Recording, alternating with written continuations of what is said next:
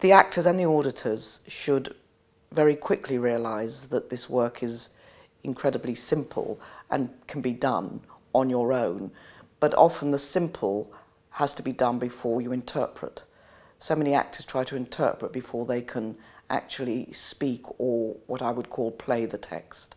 It's rather like, I love Bach, but I can't interpret Bach because I can't play anything well enough to do it. And what I would like the auditors to see and the actors to experience is that simple exercises done consistently will release a great text.